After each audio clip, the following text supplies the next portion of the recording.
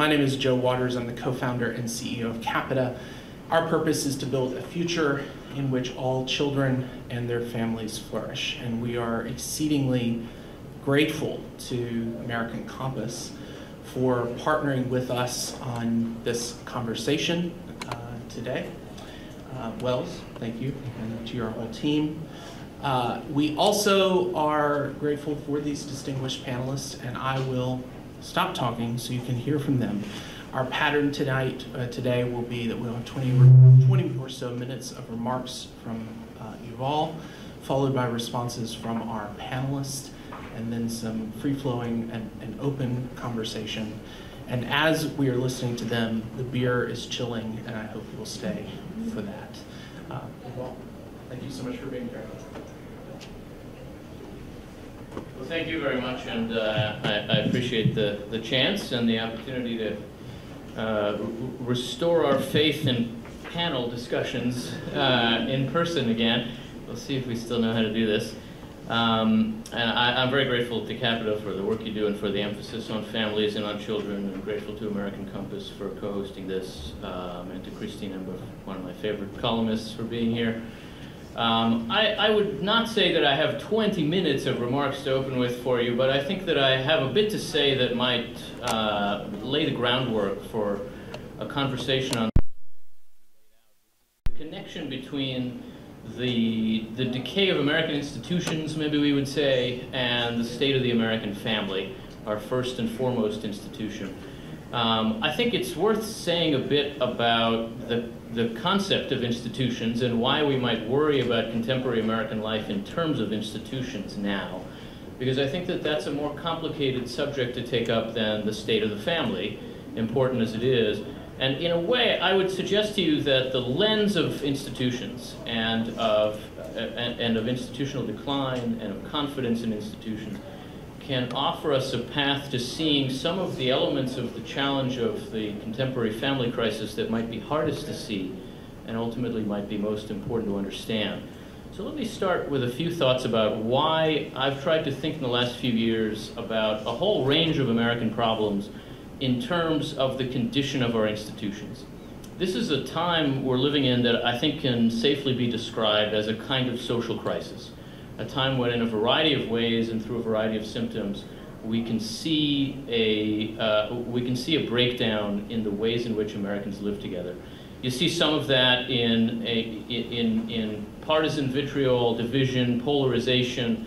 You see some of that in a very bitter and wide-ranging kind of culture war that seems to present itself in every arena of American life. You see it also in some Americans' personal lives, in an increase in suicide rates, in a pervasive opioid abuse crisis in parts of our society. These are problems that seem like they are related, and yet the common threads that tie them together are not obvious. They're not the easiest thing to point to. I think part of the reason for that is when we think about these problems, we tend to think about American life in individualistic terms. We tend to think about it as a kind of open space where that's full of individuals who are having trouble connecting, who are having trouble linking up somehow. And so we talk in terms of metaphors of building bridges, of tearing down walls, leveling playing fields. I think these things are all very important. They do get at some very significant truths about our contemporary situation. But there's something they miss, and that something involves the structure of our social lives, the shapes, the forms of what we do together, so that if we think about American life as a big open space, it's not just a space filled with individuals. It's a space filled with these structures of social life. It's a space filled with institutions. The term institution is very broad and capacious. If you try to work your way through the academic literature on the definition of institution, you will lose faith in academic literature very quickly, because it means everything. And you know, there's the political scientist Hugh Heclo wrote a wonderful book called Thinking Institutionally about 15 years ago, where he actually catalogs for his sins more than 100 of these definitions and tries to break them down into categories, tries to figure out whether it's in disciplinary terms or in a variety of kinds of terms of academic theory that you can break them down. But ultimately, when we think about institutions in a way that might shed some light on our contemporary social situation, I think it might be useful to reach for a simpler definition, a more straightforward definition, an Aristotelian definition. At least for me, that's where it comes from. When I think about institutions, I'm talking about the durable forms of our common life, the shapes and structures of what we do together. And some institutions are really organizations, a company, a school, a hospital, a political party. They have a formal corporate structure, and they're clearly organized institutions. Some institutions are less formally organized than that, but are just as clearly durable forms of common action. Things like a profession or the rule of law. These are institutions because they structure and shape common action. They're not just a bunch of people. They're a bunch of people who are organized together around a common purpose. And the institution gives them roles in relation to one another and to that purpose. They help them know, who am I in the effort to achieve this? What's my job here in relation to her job and his job? And ultimately, that helps us have a place. It helps us understand that place in relation to things we care about in life. Every institution performs some crucial task. Maybe it educates children, maybe it helps the poor, maybe it just produces and sells a product. And in the process of achieving that goal, the institution also forms the people in it to do that work in a particular way, so that there is such a thing as, say, an accountant in the world. There is such a thing as a legislator. There's such a thing as a mother. There's such a thing as a political leader. And that's a result of the formative power of our institutions. So that to say that an institution is a social form is to say also that it is formative of the people on whom it operates, and especially the people within it. It imposes on them some idea of integrity, some structure of work, some relationship to others, and when we see them in the world, we understand them in terms of that institution. If you're going to be able to trust a journalist, it's because you think that person is shaped by some ideal of integrity that is enforced by an institutional mechanism, so that when that person speaks, you have a sense that what they're saying has been through some process, has been formed in some way, so it's not just somebody's opinion, but it's the product of an institution. When we think about institutions now in American life, we might think first about our loss of trust in institutions. This is a widely understood reality. It's almost a cliche by now. Americans are losing confidence in institutions in every arena, and the evidence for it is very, very deep by now. Gallup has been tracking trust in institutions since the early 1970s, and the trend across the range is downward. Every institution except the US military, and the reason for that actually has a lot to do with the fact that it started at a very low level in the early 1970s, every institution has seen a decline in public confidence. Public institutions and private ones, political institutions, big corporations, the banks, the universities, over and over you find that Americans had an unbelievable level of trust in them in the middle of the 20th century. I think, by the way, in some ways, too much trust in many of them in the middle of the 20th century. And by this point, there is very, very little trust in them. So that at any given time, about a quarter of Americans say they trust the presidency, a little under a third say they trust the federal government in general. There's very little trust in banks, in universities, in companies, in schools, in the medical system. Trust in Congress in Gallup's numbers last year was at 11%. And you almost have to wonder, even who are those 11%? What are they thinking? There's no doubt that we have lost confidence in a lot of our core institutions. But what does that actually mean to say we don't trust institutions? I don't think we stop enough to ask ourselves that question. At some level, to mistrust an institution maybe is to believe that it is corrupt or to believe that it is incompetent. And plenty of our institutions now offer evidence of both of those things. But that's always true. And you can always find reasons to doubt the competence or the integrity of a lot of institutional actors. It doesn't explain the accelerating decline in trust over the last several decades, and especially in the last 2 decades. I think one factor that's especially important to explaining that decline in trust is the transformation of expectations of institutions that we've gone through in the 21st century. we've gone, in a sense, from thinking of institutions as formative, as shaping the people in them in a particular way, to seeing them as performative, as offering people a platform to build their own brand, to build their own following, to display themselves, to elevate themselves. So that a lot of the institutions we might look to form human beings in our society have become instead platforms to display human beings in our society. You know, if you check in on Twitter right now, you find a lot of journalists who are using the capital of the institutions they're part of to build their own following and to display themselves as individuals out in the world. If you step back from Congress and think, what's actually going on here, you'd find a lot of the same thing happening. Members who use the institution as a platform to build a bigger social media following, to get a better time slot on cable news, and who you wouldn't really describe as legislators, and who wouldn't even describe themselves as legislators, but who see themselves as performers in that grand theater of our culture war, and who see Congress as a particularly appealing and high platform for prominence in that arena. Surely Donald Trump thought this way about the presidency and understood what he was doing in those kind of performative terms.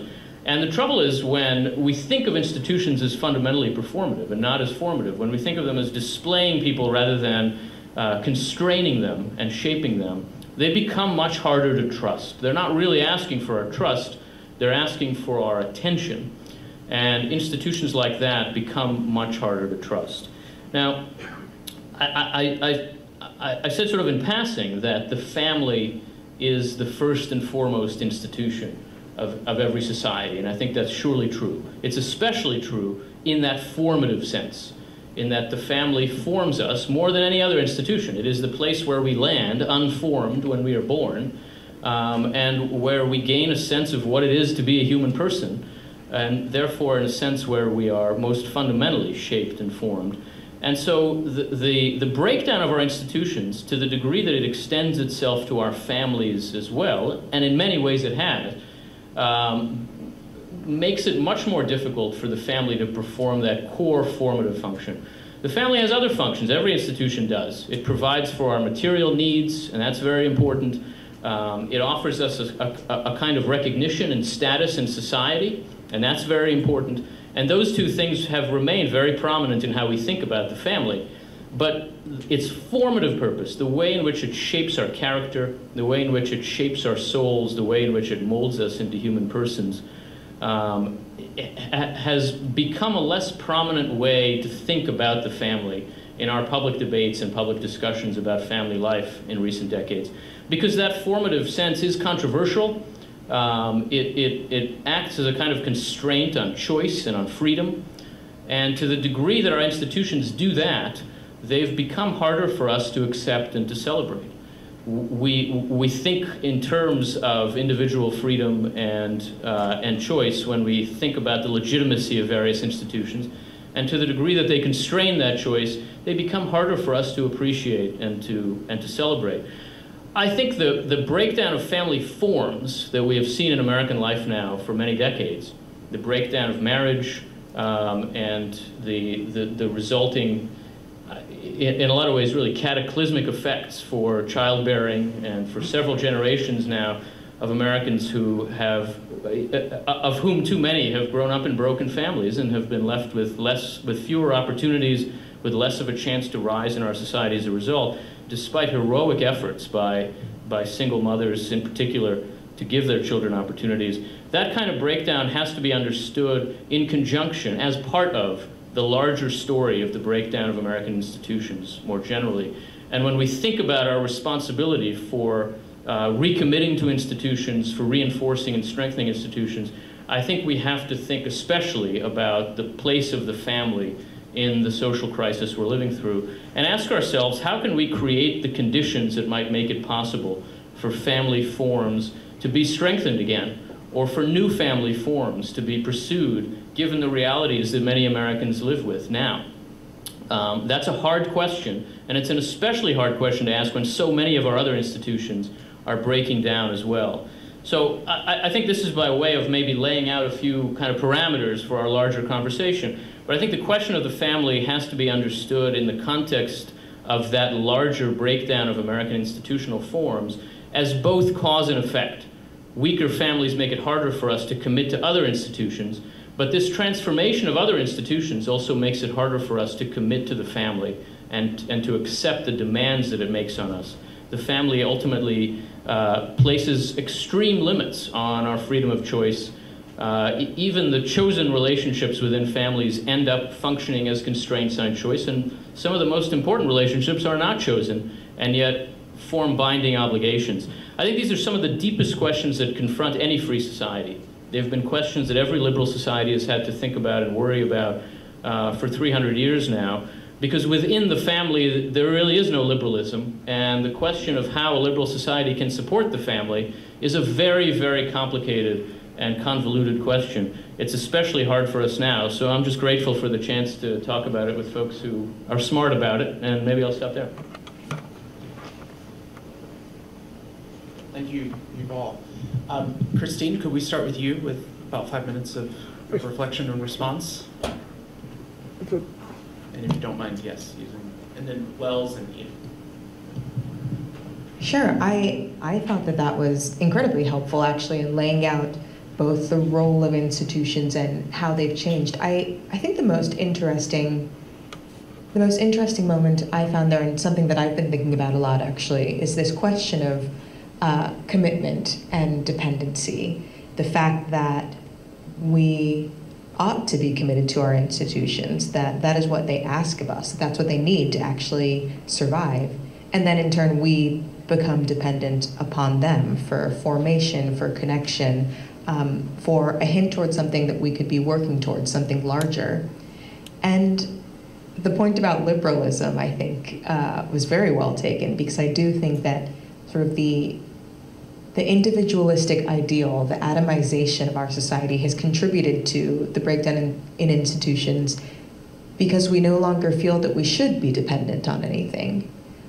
We feel that it's a constraint to be committed to something.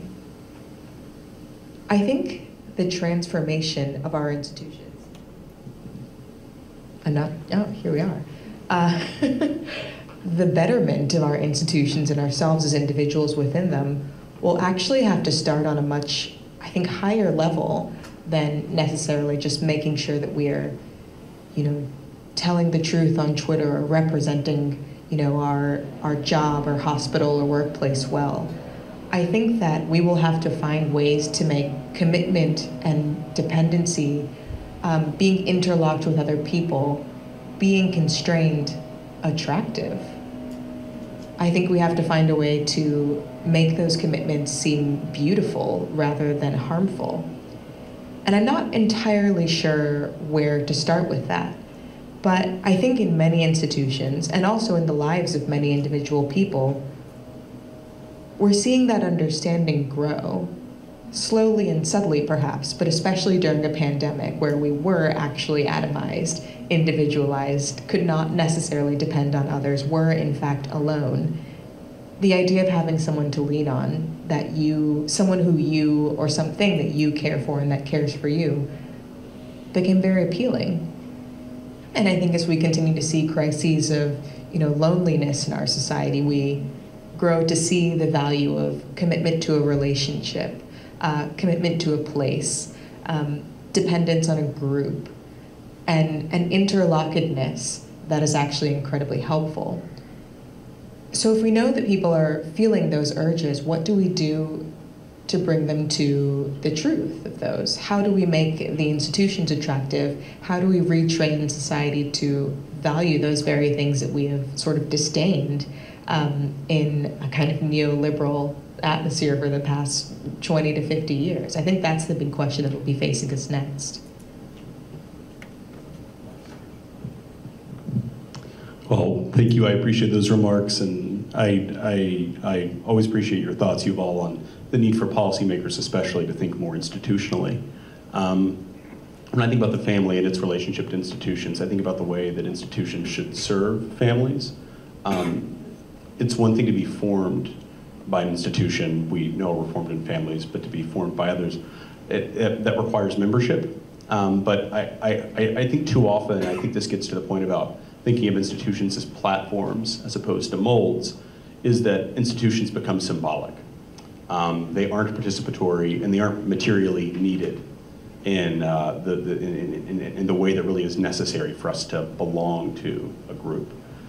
And so just as I think about, the work that we do at Compass, thinking about reforming institutions, reforming policy to better support families, at least a few domains of institution building and renewing come to mind, with a mindset of reestablishing connection of material need for membership, then also ensuring that the membership there is participatory. And so you get the build-on effects of participation and membership in an institution. The first is the labor market. It's one that we materially depend on. We need to receive an income, we need to receive a wage to support ourselves. It also dictates so much of our lives to where we spend at least 40 hours a week. It determines where we spend that time, how we spend our time, and so on. But it's also one of the institutions where it's most deinstitutionalized, seemingly. There are firms, but there's really nothing to represent workers, and really the relationship between labor and management, labor and firms, is totally deinstitutionalized. And this, I think, is a function of sclerosis, which is a term that you brought up in your remarks, Yuval, where we have an organized form of the labor union, for instance, but it was built in a very different economy, a very different time, and has placed certain strictures on the ways that workers can organize and can think about how they may more creatively relate to one another and to management. So that seems to be a place where we should be doing some rebuilding and some rethinking about institution building beyond just sort of the traditional form of the union, which is historically weak. There's energy around trying to organize, but not really a sense for what those institutions ought to look like. It should be bottom-up and participatory, as I said, but we also need to think about about trying to satisfy those workers' materials needs to make it attractive. The second is the domain of education. Schools are essential to child rearing, of course. They augment and supplement the work that parents do. They also, of course, are in a moment of crisis. Particularly, I think, on the right of center, with sort of calls for a renewal of parents' rights. It really is sort of the typical, predictable response to an institutional crisis, is a call for greater choice and greater transparency. I think that presents an opportunity for rethinking the role of institutions, but it also, I think, in trying to place parents at the forefront, I think also potentially ignores their longer-term needs and desires, which is, at least in our polling, we find that parents want their children to lead decent lives, not necessarily to maximize academic potential, to not be subjected to the strip mining process that our meritocracy creates, where it takes the best talent from communities and ships them off elsewhere and better serves those parents' needs. It seems there's a place where, beyond just the call for parents' rights and choice and accountability, there's actually a need for rethinking what that institution is for. What should education be for, not only in terms of serving the immediate interests of parents, but their longer-term aspirations as well. And then the last is just in the domain of public policy, where, and in particular with the welfare state, where I think there's a failure of thinking institutionally, where we talk about the family as being the basic unit of society, but it's far from the basic unit of public policy. Family formation is treated as an outcome of policy as opposed to an objective, and the family is not treated as a unit of public policy when it comes not only to eligibility for benefits, who receives, who shares, and so on. So that's another place where I hope that we can discuss and maybe think a little bit more creatively about how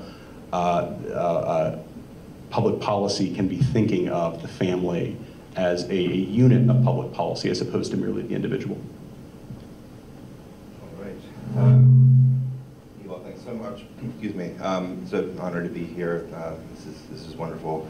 So Yuval, you end your book with a wonderful stirring call for us to recommit to our institutions, to throw ourselves into them, take responsibility for them, form them and be formed by them. So I think there are a lot of cases, a lot of institutions in our lives where that's just exactly the right advice. The picture that you give, the sort of negative picture preceding that, is that a lot of our institutions are sort of rudderless these days. There's no one who really owns them and really takes responsibility for them, and cares for them, et cetera. So again, I think that's right for a lot of our institutions. And I want to point to a very important subset, very important family of institutions where I think that's not exactly That's not exactly what we see. So this family of institutions, I think, does lack the sort of humane, committed leadership that you speak of. But at the same time, in a strange way, are not rudderless at all, are deeply efficient, form their members, pursue their goals, punish dissent, reward compliance, etc. So I'll start with an example. So I, for the past few years, have been teaching business ethics in a business school. And I'm very conscious that this is one of the last opportunities anyone's going to have to talk to these kids before they enter the ecosystem of American corporate business, and that ecosystem will shape them and form them to a very significant degree. So we talk about these different cases where a CEO had an opportunity to make a huge windfall for a company, but they would have to do something kind of wicked. They'd have to decimate a community, hurt people, etc. And my students are wonderful people, and they always think that this is bad when CEOs do this. And they always say, well, that's pretty underhanded, pretty slimy, etc. And I say, okay, so you're the CEO, what do you do? Almost to a person, they say, oh, I pulled the trigger. Like, I absolutely do that. And I say, well, that's not very good. Like, you wouldn't hurt me, I don't think. You wouldn't hurt your classmates, you're very decent people, why would you do that? And they say, because if I don't do it, the shareholders will find someone who will. Right? So there's this sense that, and so the institution is strong, right? It forms people, it pushes them where it wants them to go, and yet there isn't necessarily sort of a human leadership there that is visionary and pushing and defining and guiding people along. Ultimately, in that case, you know, we are the ones in charge there, right? Through our 401ks, through our futzing around on the Robinhood app, whatever. We own those companies, and I have no idea how they're performing ethically, right? And I make my decisions based on the bottom line. And sometimes the bottom line requires us to act, or you know, pursuing the bottom line alone can cause us to behave very unethically. Another example, I spent some time in a hospital in my work at the medical school. You know, the doctors there find themselves, and nurses find themselves deeply formed by the institution in ways that make it almost impossible to care well for patients, right? They're pressed to see far more patients than you could see in a serious way. You have to kind of run through them. And if you don't, the institution will dock your pay, right? And I have a colleague, a good friend, who is an excellent doctor and treats his patients like people, and his pay is docked as a result because he spends too long with each patient. Finally, I think if you, and this is a very strange thing to say, if you look at some ways that a lot of our institutions have developed over the past 30 years or so, what you see is almost a lot of these institutions taking on their own interests, separate from the interests of the people who are in them, right? The institution almost having its own opinion, right? So we see, for instance, a massive shift of risk away from institutions and onto individuals. And we see that across lots of government, you know, private sector, et cetera. We could talk about examples. And in each case, it's people, it's individuals making the choices against their own best interest because that's what the institution demands, and if they don't de-risk the institution, someone will. So in that context, and given the power and centrality of a lot of these kinds of sort of zombie institutions that I'm talking about, you know, it's hard to see how your very correct call for me and you to take ownership of the things, the institutions we participate in, how it applies there. Right, and so I'm wondering, maybe alongside your call for you and I to sort of take responsibility for our institutions, how you would understand the sort of larger systemic context in which these memberships happen, and you know, how far are we willing and able to go to sort of discipline these bad institutions that are forming people badly, and you know, what's the role of government, you know, et cetera, et cetera. So. Yuval, would you like to respond to? All right. Mic here too, that's on. Yeah, all right. Well, thank you very much for those comments and for digging deeper into the subject we're here to talk about together. Just a few words on what each of you said, but I think there's more to build out in conversation from all three of those comments. Christine suggests, and I think it's quite right, that in a sense we are in need of a recovery of the case for commitment and for interdependence. And I would say that more than needing to make those attractive to people, we need a vocabulary that allows us to admit that they are attractive already. I think that commitment and dependence and interdependence are very attractive to younger Americans now. A huge amount of the hunger that's out there that feels like it's going unmet is exactly a hunger for something to commit to, for something to be constrained by. There's a reason why the forms of American religion that are most orthodox and most demanding are the ones that are most attractive to younger Americans now. And those that have tried to liberalize precisely to attract young liberal Americans are having the least luck attracting exactly those people.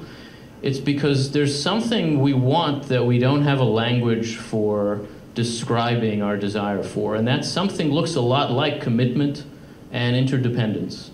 The language of the liberal society is a language of independence, and we're inclined to think that by making people dependent, we make them less free.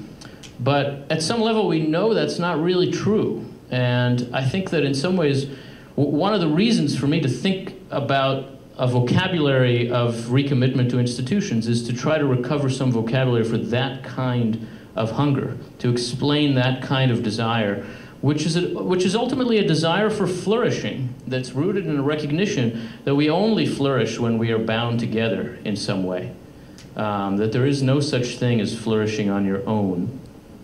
I think that connects to what Wells had to say in relation to the importance of belonging and of an institution enabling you to be part of something.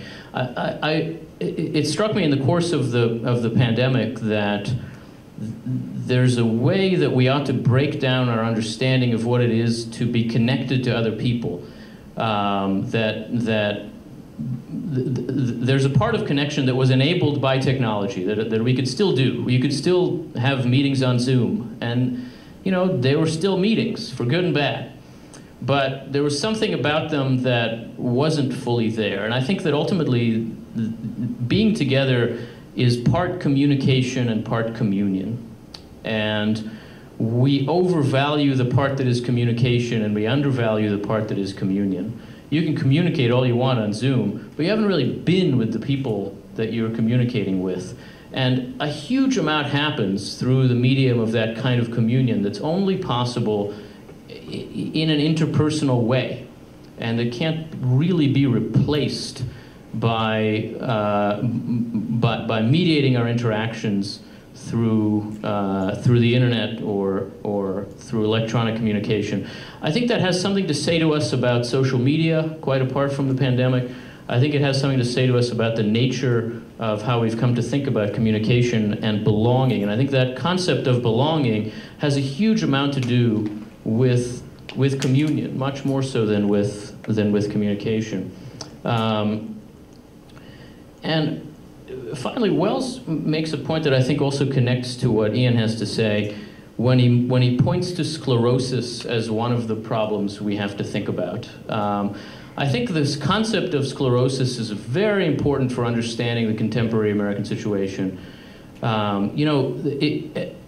There's kind of a cliche we all use now that says we used to have a unifying vision that held us together as a nation, and we've lacked a vision now for too long. I think it may be the case that we actually have a vision, but that vision is rooted in the life cycle of the baby boomers. That's the American story that we've lived with now for a long time. It's a vision of America that thinks that America was great when the boomers were young, and has become less great as they have become less young. And that by now is old and falling apart and has real trouble thinking about the future. If you were born at the peak of the baby boom in 1950, then you too would remember the 50s as a simple time of solid families, and everything was simple and worked out. If you actually lived in America in the 1950s, I don't think you would remember it that way, because that's not what the 1950s were like at all. But that's what they seemed like if you were born in 1950 or in the 40s. Similarly, you would think of the 60s in a way that's not exactly right, but that, that is viewed through the eyes of a teenager. The 70s through the eyes of a kind of 20-something entering the working world, and in the 80s you were coming into your own and had a mortgage. In the 90s everything was great. I mean, you were in charge, and ever since then you've been a little over the hill, and you're really not sure if this is going to work out, and you're increasingly disoriented by what is becoming of American life. This is not the America we know. That's what things look like if if you're Donald Trump or Bill Clinton or George W. Bush, all of whom were born within 2 months of each other in 1946. That's what things look like. But if you're not, and if you're a younger American trying to think about the future, I think you're enormously constrained by sclerosis at this point, by a sense that this country just can't be what it used to be. Well, sure, it can't be what it used to be. Nothing can be what it used to be.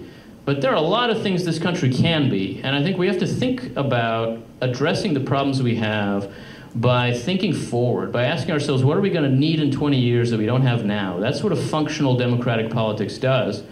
And our politics now is not doing that, to put it mildly.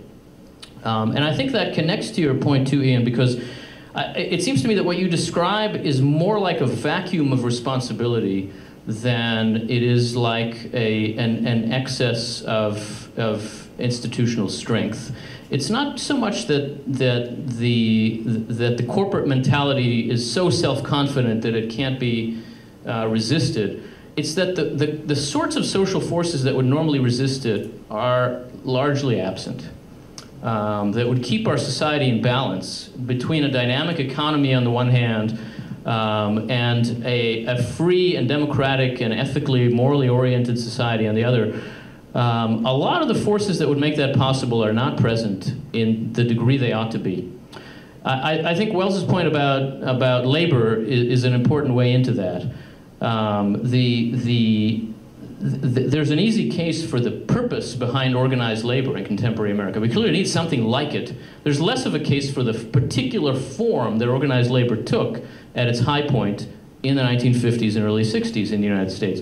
Instead, there's an argument for a different form, and our politics is just not in good shape to take on arguments for different institutional forms to meet needs we have as a society.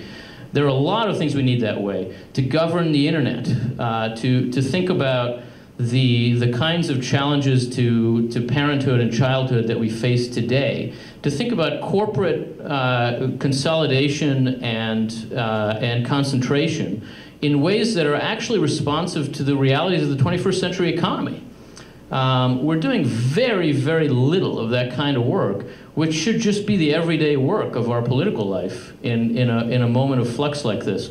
And so yes, I think some of that has to do with the fact that that some of the actors in our market economy have lost sight of their responsibilities as citizens. But I think it has even more to do with vacuums in other places. And I'll just close with that. I think we have to be alert to ways in which some of the problems we have are about things that aren't there. Not what we have too much of, but what we don't have enough of. I think this way as a, I'm a recovering political scientist, and when you look at the problems with our constitutional system, your first inclination is to see what we have too much of. So the presidency is too strong and big, the administrative state is overgrown, the courts are overactive. All of that is a function of Congress being too weak. It's the result of a vacuum. And the fact that other people respond by filling the vacuum, well, that's not surprising. What's surprising is that there's this vacuum. I think there's a similar way of thinking about many of the other problems our society faces now, where we have to ask ourselves not only what do we need to get rid of, but what do we not have enough of? And that, again, is a sort of question that would lead you back in the direction of coherent institutions. I think that's a lot of what we don't have enough of. Great, thank you. We will have time for your questions here in just a few minutes, but in the meantime, you all want to follow up on that last point, and particularly for the people who are here today. What are the sorts of habits that we should be cultivating, that policymakers in particular should be cultivating to think more institutionally, to do that 20-year long-term visioning for what our future as a country might look like?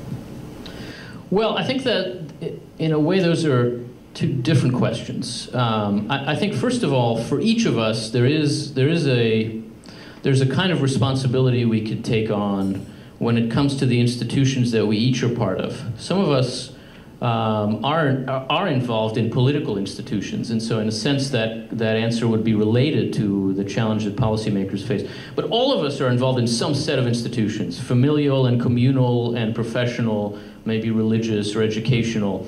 And we can each ask ourselves, given the role that I have in that set of institutions, given the roles I've got, what should I be doing? Not just what do I want to be doing, not just what I want to be seen to be doing, but given the role I have here as a parent or as a boss or as an employee or as an educator, as a physician, what should I do in this moment of decision that confronts me right now? Asking that kind of question, I think, is a way of inviting responsibility. And in a lot of ways, what we lack now are occasions to welcome and acknowledge responsibility. And so a lot of what we think of as institutional failures are fundamentally failures of responsibility in that way. And if you think about it, a lot of the people who most drive you crazy in American life now are people who just obviously fail to ask that question when they should ask that question. You know, how could he do that when he is the president, or when he is a priest, or when he's in charge of this whole place? How could he act that way? That's what happens when we fail to think of the roles we have in life before we make a decision. I think that's connected to the kinds of challenges that policymakers face. But, you know, in a way, for me, the challenge for policymakers does come back to that question of sclerosis. Policymakers have allowed themselves to be locked into, have allowed themselves to put on a kind of straitjacket, which they could just take off and they don't realize it. The familiar categories of partisan dispute that we've inherited from the second half of the 20th century are not actually required. There are ways out of them. Both parties have persuaded themselves that the only way to win an election is 50% plus one voter. And the way to do that is to make sure that everybody who already loves you turns out to vote. And so nobody's really thinking about what you might have to offer voters that you're not already offering, and that maybe they're not even explicitly asking for, but that the concerns that they confront in their lives should point toward. Or a simpler way to put it is, very few of our politicians are thinking about what America is going to need 20 years from now, because they think that if the next election goes the wrong way, there won't be a 20 years from now. It will fall off the cliff, or the oceans will rise and we will all drown. That's a way to avoid responsibility. And they have to begin by recognizing that we are going to be here 20 years from now, and what will be available to us as resources for national flourishing is up to them today. And I think both parties at this point basically fail that core test of statesmanship in our democracy. It's up to citizens too, and voters clearly aren't demanding it. But I think that the simple task of thinking about the future is where policymakers have to begin. Some of that's just going to be generational transition. People born in the 1940s are going to turn 80 in the 2020s. At the moment, all of our political institutions at the national level are run by people born in the 1940s. That's really weird, and it's not going to continue forever. I mean, it's important to see how strange that is. That people in their late 70s would be in charge of all three branches of government is a little weird. And it's not ultimately good for our country. I wish them long lives, don't get me wrong, but they should live them in retirement. And it is really time on all fronts for some transition. Ideally, of course, to Gen Xers, naturally, but in any case, some generational transition. That's great. Well, I want to follow up on a point you made about family as the basic unit of public policy. I think that's actually an argument that Daniel Patrick Moynihan made in America in 1965 or so. But my question for you is, what are the institutional forms that would be necessary, particularly at the federal level, to sustain that vision? Sure. Is it on? Sure. Sure. Yeah, there are, I think, a few places where this I think would most directly apply, and I think they're mostly within sort of the welfare entitlement space.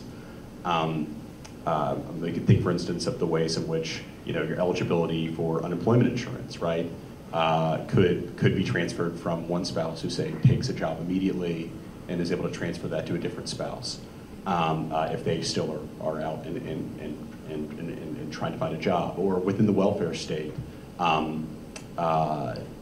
for work requirements, for instance, to apply to both earners or all earners within a home as opposed to just a single earner. But I think it also means accounting for the intergenerational aspect of families. You hear a lot on the right of center, it's sort of a silver bullet for public policy, sort of the idea of an individual savings account, right? And we have these tax exempt savings accounts for retirement, for education, all these types of special purposes.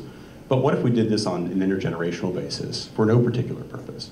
Why is it not that we essentially create trusts for families that don't necessarily have access to those institutional means, where they're exempt from taxes, they can pay in and take out as they see fit. It get to be to cover their debts, to cover sort of with a loss of income because of a job, or to fund their vacation.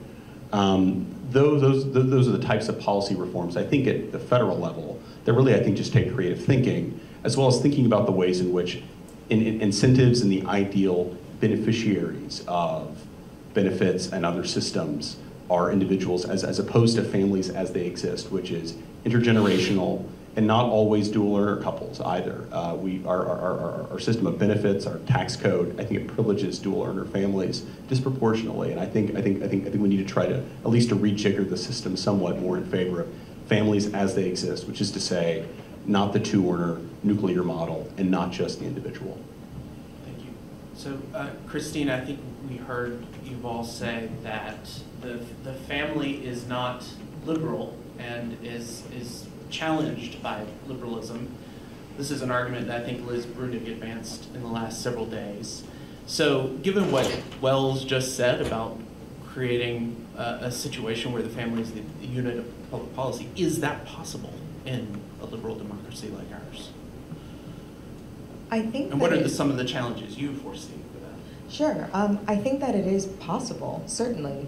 But it will take a rethinking and renewed action. I mean, tacking back to the term that Ian used, zombie institutions, which I thought was particularly apt. We know what to do with zombies, right? Ostensibly, we kill zombies. But as Yuval was pointing out, what it seems like we have been doing in both political parties for the past several decades is just sort of find ways to keep them shambling along by our same old means, maybe with like a few new injections here and there, but just basically keep doing the same thing. And I think that if we actually want to bring the family into policy, we'll have to kill those zombie ideas and actually be ready to really rethink the way that we do policy, rethink what is possible within our political arena, within individual lives, within our conversations and how we speak of things. I mean, we saw this during the pandemic at some level. Because we had a crisis, we were willing to rethink, at least for a moment, our ideals about welfare and workfare and how people should be given money and how we should track them. And we had these injections of cash for families that in fact lifted children out of poverty. And this was something that would be unthinkable in normal times because, it's not how things were done. It's not what we're used to. It's not the sort of requirement-bound system that we had had in place for the past 20 years. And I think to make any of these major changes that would actually make our institutions work better, or at least work in the way that we imagine they should towards the purposes that we need them to fulfill, we just have to be willing to radicalize ourselves in some ways and actually admit that that needs to be the case. Ian, I know you well enough to know that radicalization probably sounds pretty good in terms of institutions. I think you probably are certainly an advocate too of zombie massacre. So how would you react to what Christine just shared? Yeah, I mean, I think we all sense the sclerosis. We all sense that we're in lots of ways treading water. People, you know, like Peter Thiel and Ross Stout that have been talking about decadence and sclerosis for a while now, and you know, not necessarily with a deep explanation of why we see it and why we see it across like the film industry and academia and tech development and business. It's just too broad a thing to be easily explained. When and again, I may place too much importance in anecdotes from my students, but when I talk to them about why they're all going into finance and why they're not pursuing other things that they're way more passionate about or doing things that they love, the tenor of the response typically is one of precarity and scarcity. They're like no, I can't take that risk, right? Like, I at least know that there are probably jobs at Deloitte. So I mean, I think that in order for people to feel comfortable going out on limbs, rehashing things, starting from scratch, whatever it is that we need to do, and we do need to do some stuff like that, people need to feel like they're not going to just entirely fall on their faces and be destroyed. Now, I mentioned some things that I think might be, you know, causal contributors there. You know, de-risking of institutions and passing that risk on to individuals, massive concentration of wealth over the past decades that really do make it so, you know, scarcity is not just an ambiance. For a lot of people, it's a real fact on the ground. And so, I mean, I don't necessarily want to kill all the corporations. I think that would probably be a bad thing. But I would like to see ways of re-understanding things like corporations and governments, so that risk is, you know, is spread, you know, more sensibly, so that resources are spread more sensibly, to give people the kind of foundation that they would need to invent and reinvent, you know, the American story. So I'm going to be coming for your questions next, but Yuval, apart from the military, can you give us examples of institutions that you really admire for sort of continuing to exercise formation well and to help, you know, people think maybe deeply institutionally? Yeah, I think it is important to look for examples of what is working and not only what isn't working. And even I would say, you know, maybe it falls to me to speak up for zombies just a little bit. But I think there are some institutions that are not really replaceable and that we therefore have to renew. There certainly are institutions in our society that are replaceable. And that at least need competition, if not ultimately that need to be staked through the heart and done away with. But we do have to see that oftentimes the people who are most harmed by institutions that are failing to do their work are the people who most need those very institutions. It is not, you know, people who are wealthy and powerful in our society would be fine if all the institutions fell apart. Maybe not fine, but they'd be okay. It's especially those people who most need protection, who most need access to opportunity, who most need to be freed from the power of other people, who need our institutions to be functioning well. And that's true especially of our political institutions, but of our educational and religious institutions, and of families. And so that it is particularly those who are victims of the failures of our institutions who need those to be restored and recovered. And I think part of the work of that recovery does involve a kind of sociology of success. What is working, not just what isn't working.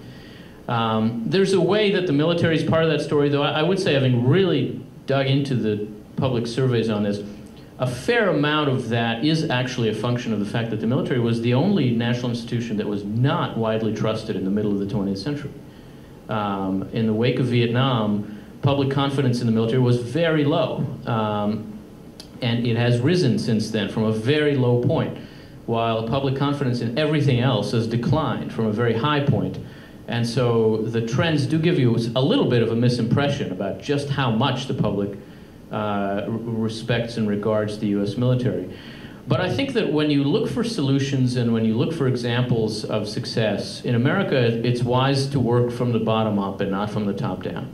And the institutions that are working well for people, broadly speaking, are not going to be national institutions, they're going to be local institutions.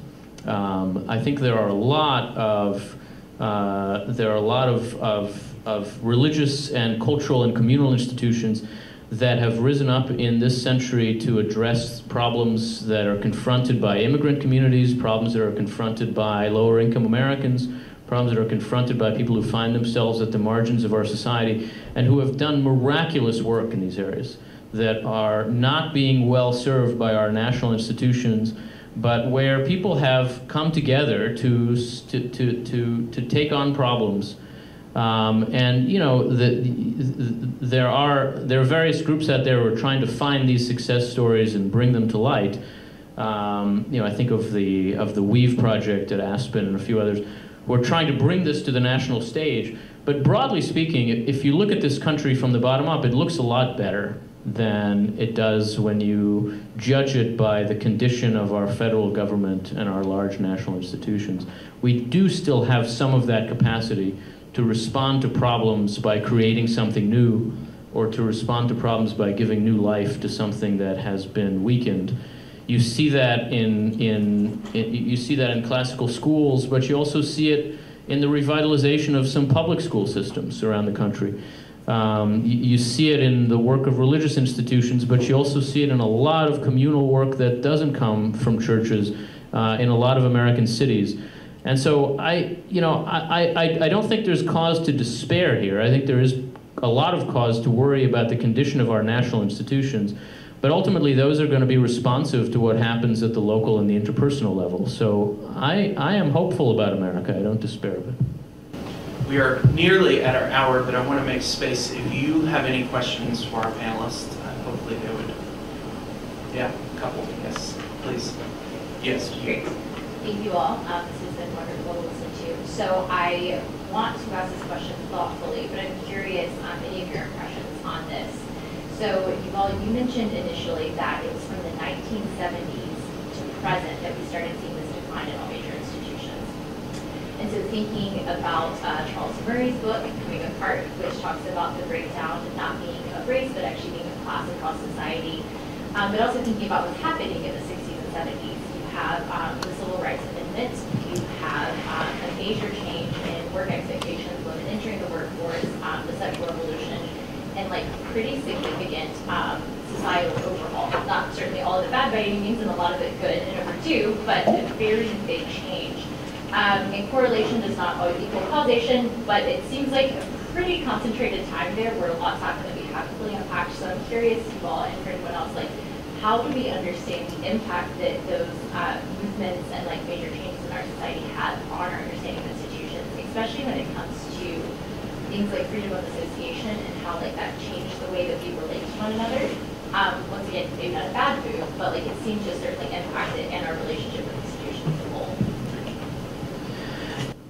I'll speak to it briefly, but I would say I wrote a book about this question in 2016 called The Fractured Republic, which I feel bad recommending to you in this moment, but I will summarize it briefly, very briefly. I think that there's a problem with the kind of arguments that trace the decline from that period, and the problem is that they begin in 1960 and take it as a norm. If you step back from Charles Murray's book, which is a very valuable book and a very important book, Bob Putnam does the same thing in his very good book, Our Kids. If you step back from it, it's a bunch of charts about how things have changed in America since 1960. There's very little said about what happened in America before 1960. And 1960 is taken to be a norm, so that you walk away from that book thinking everything was like it was one way until the 60s, and then it was another way. But that's not true at all. The middle of the 20th century was a very, very strange time in America. Much more strange than our time in the context of American history. So that in the wake of 2 world wars and a depression, the country was extremely cohesive and consolidated. It had a lot of confidence in its core institutions. There was a very strong mainstream consensus in a lot of ways, and if you were part of that consensus, it was great. If you were not, it was very not great. And that process itself, you know, was a response to various kinds of social breakdowns at the end of the 19th century and the first half of the 20th.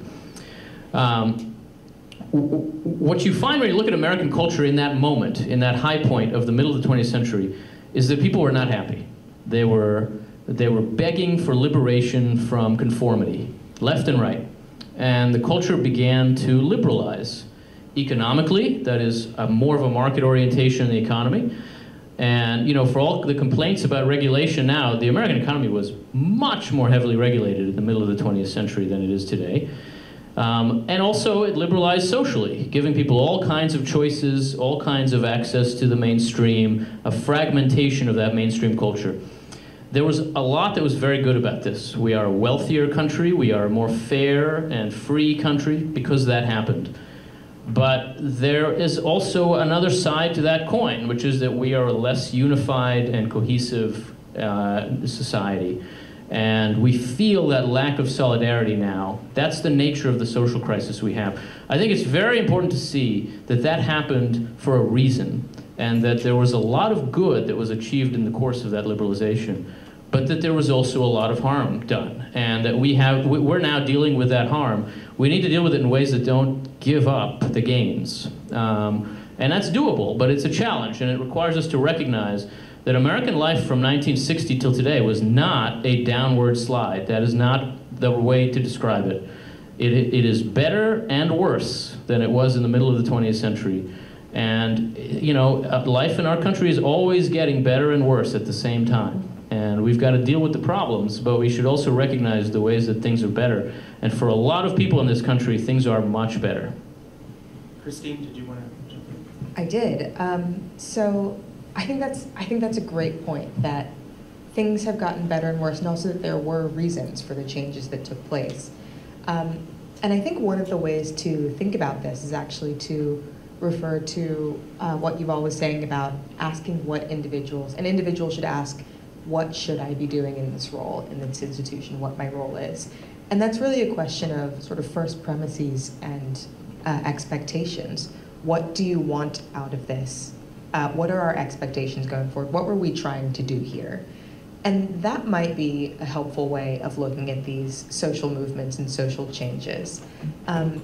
It's not necessarily that the changes themselves were bad, or that the first premises were wrong, but we can ask ourselves, what were we trying to get from these revolutions? The sexual revolution, say, what were we actually looking for out of that? And have we gotten it? Changes in the workplace, what exactly was, say, a two-income household supposed to do for us? What were these revolutions in work life supposed to bring us in the future? Have we gotten those? And then we can, go back. I'm sorry, I'm still here massacring zombies, but if we haven't gotten what we were looking for out of the changes, we can still change course.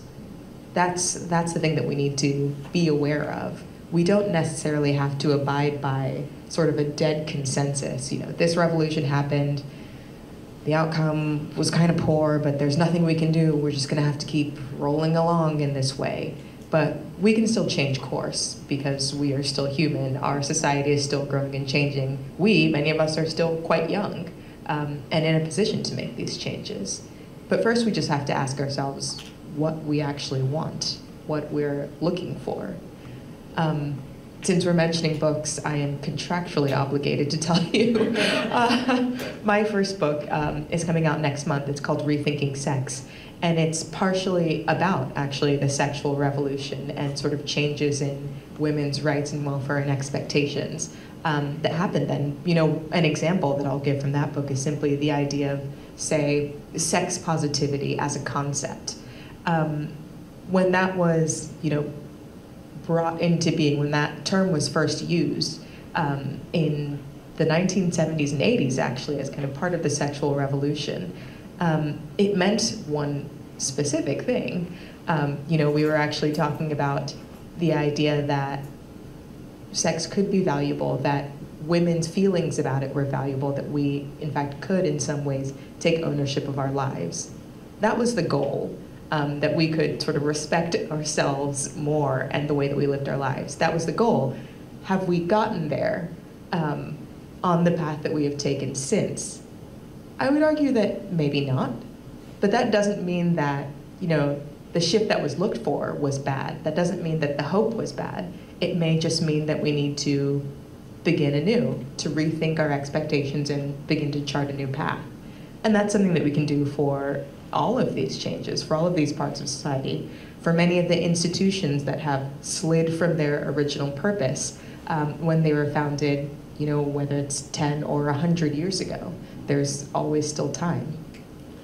Trent, did you have a question? Yeah. So everybody's kind of talked around this idea that corporations, the only thing that corporations are pursuing is shareholder maximization. And I'm trying to like connect everything that everybody was said, because is the reason why corporations exclusively pursue shareholder maximization because of a vacuum in other areas like labor being an attractive thing? And if it is that, then what are ways that we're making labor beautiful? And the commitment to the other things that should be filling that space besides just the vacuum that is shareholder maximization. Wells or Ian, you want to start? It's a great question. I definitely think that a part of it is a singular pursuit of efficiency and profit, and I think trying to simplify and distill the purpose of institutions into being one thing. And I think you see this especially with sort of the emergence of shareholder primacy as a philosophy. It really is to make markets function on a fairly straightforward,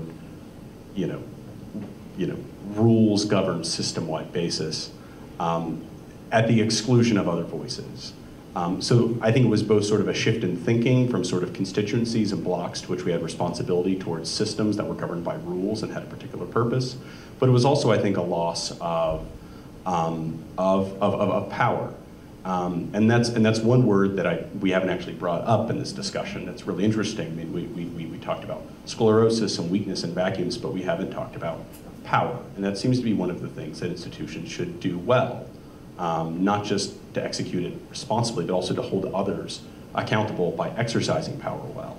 And so I think one of the ways that we may be able to think about, at least within the shareholder primacy context, is how do we have countervailing systems of power within the workplace or outside of it to make sure that there are at least other voices that are heard, be it workers or the community leaders that may be affected by business decisions beyond just the interest, the immediate material concerns and interests of shareholders.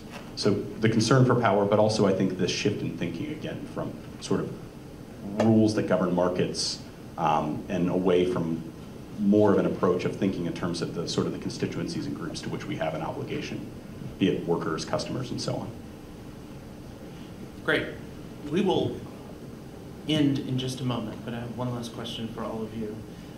As we close, what are the new questions with which you are leaving this conversation?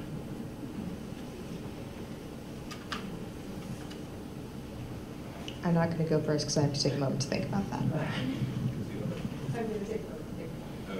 Do you have one? Sure, I guess I can start. I think that one very important thought I walk away with has to do with the point that both Wells and Christine made about the importance of remembering that we're not stuck in a rut, that things can change. I think that's a fact that's hard for us to see in a lot of different circumstances now in American life. We sort of mistake the constants for the variables, if you know what I mean. We think the things that are actually up to us are the ones that can't change. And over, I'll revert to the work I do in congressional reform. You talk to a lot of members of Congress, and they complain endlessly about the budget process and the schedule. And when you say to them, well, that's totally up to you. and when people hated this in the 1940s, they just changed it completely from scratch. You don't need anybody else's permission. You don't need the president. You don't need to change the Constitution. Just do it. This is news to them. And I don't say that to make fun of them, because I think a lot of us in those institutions that we operate in think the same way. We think the rules are permanent, and they're not. The rules are there to serve a purpose. And if they're not serving that purpose, it is really important that we are able to change the rules within certain bounds. And I think that, in our politics, the bounds of the Constitution are fine, but we're not acting within those bounds. We're not doing nearly what we could be doing to change some of the basic rules that govern how our institutions operate. And I think just remembering that things can change is hugely important. So I love Christine's point about remembering why you started doing a thing in the first place. I think, I totally agree with Wells's analysis of how shareholder primacy comes in and becomes such a dominant thing. That's not necessarily why any given company was started. It's not necessarily why we established the forms that we have now. And I think that a huge question that I'll be thinking about is, how should we go back to the roots and reconceptualize what we're doing when we form and inhabit these institutions, and what is possible in terms of reimagining them. Yeah, I think to build on both of those points from Yuval and Ian, for me at least, I'm coming away with a sense of a need for recovery and rememory, and trying to remember